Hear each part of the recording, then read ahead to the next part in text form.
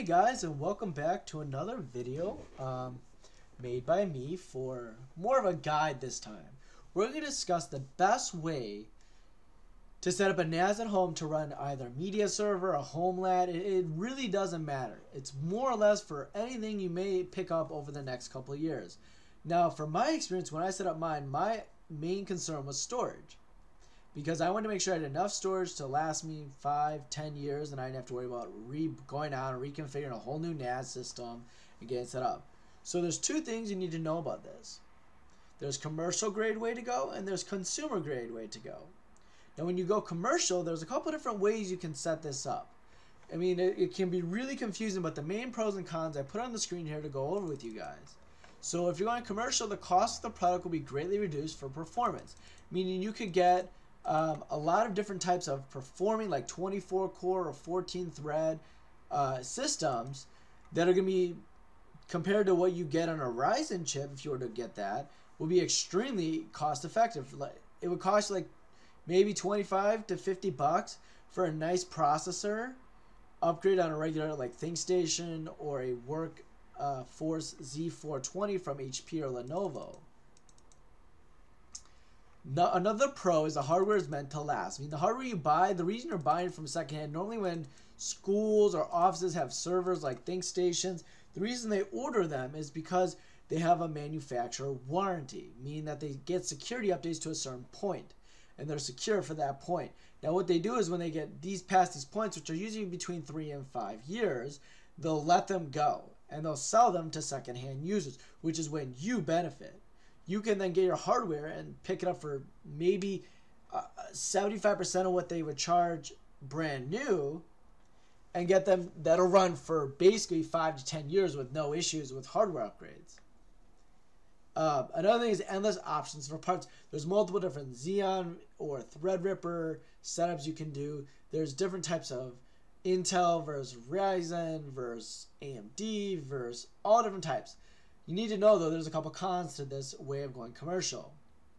First off, if you live in the UK or one of the European states or countries, you're going to know that with the current crisis in Russia, you're going to have issues getting power at a cheap rate. So they're going to run a lot more power and they're going to need a lot more juice to run your server components. So that's one thing, you'll have a higher electricity bill. You have older hardware. Usually this hardware isn't cutting edge brand new. For most people, this doesn't matter. It's more budget effective if you're going commercial. Not as much customization for spare parts. So as you notice over time, the parts become less and less fluid. They'll be more expensive to find. One thing I've noticed has come up with is RAM. When you're using ECC RAM, which is essentially RAM that is server grade, has failovers, it's more expensive, they're more complicated to order the parts because there's multiple different types of RAM in a class.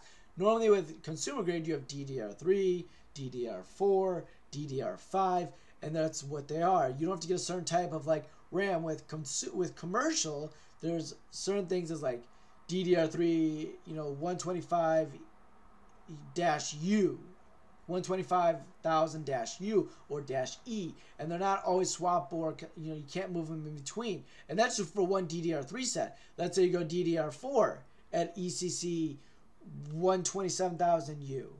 That's not always convertible with ECC DDR4 124,000/E.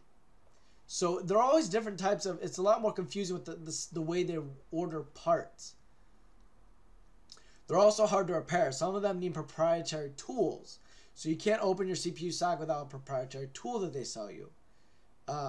And you can't add extra space on cases. So let's say you want to swap out the case. Most of those cases are meant for customization. So you can't customize the case. They're meant for that only OEM set motherboard. You can't swap in a bigger case where you can add more hard drives, add more CPU sockets, add different coolers. Those aren't meant for commercial grade. The last thing is there's less I/O. Meaning there's less I/O you have to set up for your NAS or server. Meaning less USB ports, less HDMI ports, not as much auxiliary ports.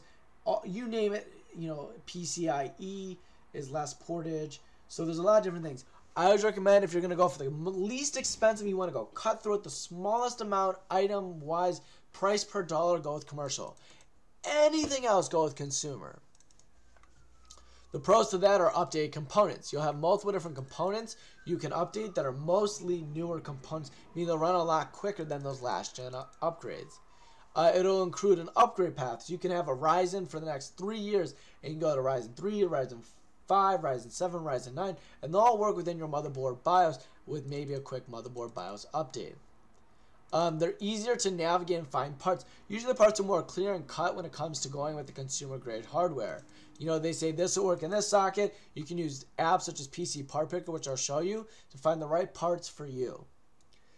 And second, they're better for support on parts. Now, normally if you try to find support on a motherboard not booting or having error codes, you'll find a lot more support on threads with consumer parts compared to these, because most of these commercial parts will be found on different forums, but they're very slim and few between. And most of those you need a key for your an enterprise purchase key to find those. The cons are they're a bit pricier, and some parts may fail quicker than commercial grade. Remember, commercial grade are meant to stay the long run, so just so you know for your own information. I'm going to show you the best setup on what I did to pick my parts back when I was setting up my setup for my NAS. So just for a little information, I would recommend going by these 3 principles. So 1, this is an order on how you should pick your parts. You want to find your CPU first. Once you find your CPU, you can find what motherboard can socket into it. Once you find your case, you can figure out what motherboard can go into the case. Once you find your case, you can find the power supply slots in your case that works with the motherboard and CPU. Then RAM and LSI HBA will come into play if you want to add more than one HDD or more than a couple HDD. And lastly, whatever money's left over, you go with the GPU. Now, the first thing I recommend when setting these up is looking up a build guide. Find the best, whatever your price range is, gaming PC build in that price range. And that'll give you an estimate of what you're looking for, maybe with CPU-wise, what you're maybe looking for your motherboard. And you can work off there using a tool called Price Picker. Or PC Part Picker, sorry.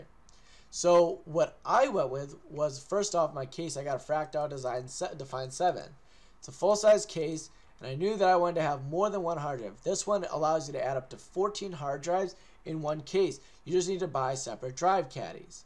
But essentially what it allows you to do is add multiple drive cages to this one PC using, and again, most motherboards don't supply more than 4 or 5 eSATA ports. Something you need to know what that is, you're going to need an HBA. Essentially what an HBA does is it allows you to have multiple write-offs. So let's say this goes in your PCIe slot. You can then attach this into this port, which is called an LSI port or an HBA port. Or I'm sorry, a SAS port. And the SAS then merges out to multiple different eSATA ports so it can read the data. These come in really good handy if you're using more than 4 ports and you don't want to use your motherboard's HBA system or motherboard's eSATA system. You want to have more drives. So the next thing, once you have your cage, which again, I always recommend the Define 7. I've had no problems with it. Easy to configure, many easy ways to configure with many cable runs, cable ties, great support for hiding your cables underneath here and putting in your standard power supply. So next, now that we have our case in our, we know what we want to use. I mainly use mine for specifically hard drive storage and home lab support. So for my PC, I use it a lot for things like Docker and VMs and running WordPress, mainly for just that. But I also use it as a daily driver for current research and editing on those things and doing doc work and all that kind of stuff. It's what I mainly use mine for. I have a Ryzen 5 5600G. Those aren't usually 136. They're usually a little bit less expensive than that if you can find them on used. I got mine used for around 90 bucks, so it's under about $100. And normally if you get it used, if it comes with the cooler, you're great, you're already set. But sometimes you have to buy one, and those are run you about $10, $15 on eBay. You would want to probably go with a gaming motherboard, but make sure you have a lot of RAM slots. For me, I got mine on Amazon, so it was $128. It was an Asus ROG Strix B450F gaming motherboard. Now it accepts AMD Ryzen 2 AM4, but also accepts DDR4, and it had a bunch of cool other things. You can find these on Amazon now for like $208. Don't pay that. Find a local one. I found one at the time of recording this on the January 12th of 2023. It's $137.39. It allows up to 4 slots of DDR4 up to 64 gigs. It's got UDIMM for X memory slots, gigabit, display ports, 6 times SATA slots. So the main reason I wanted this is because of the multiple SATA slots. So if I didn't want to use my HP, I had all these SATA slots to work with. So there's 6 right here. And it had a bunch of I/O along with a bunch of other things, including accepting my Ryzen 5600G. So it's really up to you, but if you really want to find the best deal, first you can go to PC Part Pickers. I'll list this in the description. You go to Builder and choose your CPU. Since I chose the 5600G, I selected this. Click Add. Now from there, we can find compatibility. So we just choose a motherboard. So now I choose the motherboard that's compatible. It shows 419 motherboards that are compatible. So you have the X570, B55 Tomahawk, or 550, sorry, Tomahawk, B55, B550A Gaming. There's a bunch of different options. You can sort them by price, by comparison, by popularity. There's a bunch of different ways you can choose a motherboard. Just make sure you read into the details of what you exactly want in your build. Another thing to think about is graphics card. So with commercial, you really have to choose between a Quattro card because most commercial builds don't come with 2 A-pins. So I can get an equivalent to a 2060 by getting a P2000. That's a Quattro P2000. That'll run basically anything I need on transcoding or video rendering or whatever I need, and it's a pretty lightweight card. And at $174, it beats out basically any 2060 you can get. But if I want to get a 2060, let's do it GeoForce RTX 2060. You can find them for about the same price. So take with what you will. So it just depends on your price to performance. Now, the last thing you want to worry about when doing this is you want to worry about your HDDs and your LSIs. So with HDDs, there's a bunch of different options. I recommend the more the merrier. So one thing you can do is 6 terabyte EXO drives. These are pretty nice because they come around 59 to like $80 and get them secondhand. But make sure if you're gonna buy the 6 terabyte drives, you test them. Put them through a 24-hour stress test. If you hear any noise, any clanking, anything, send them back and get a replacement. Because buy from reputable dealers. Anyone with a 99 rating on eBay is usually okay. Just make sure they're reputable. The last thing you need to worry about, once we have our case, our motherboard, and our CPU, is our RAM and our power supply. A lot of people say that RAM is fine at 2666. I personally don't think so. If you're going to buy RAM, so with RAM, I always recommend starting with 32, and you can move your way up. For me, I started with 32 gigs because I ran a lot of home server VM things. And then once I went up to 32 and my memory started getting bottlenecked, I upgraded to 64 gigs.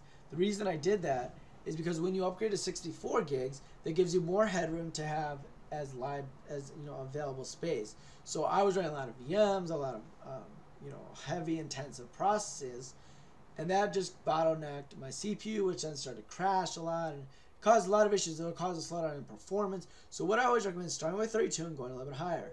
As you can see, you can get a 32 gig kit at 3200 megahertz. Now I don't recommend going below 3000 megahertz. Going below 3000 megahertz means you're going to drop in performance. You want a faster XMP clock, and you want to have a faster clock because that means that's how fast the processing information is going to go to the CPU and come back to your memory. So I always recommend going above 3000 megahertz. You can do 32, you can do 36. I found 3200 to be the sweet spot at CL16.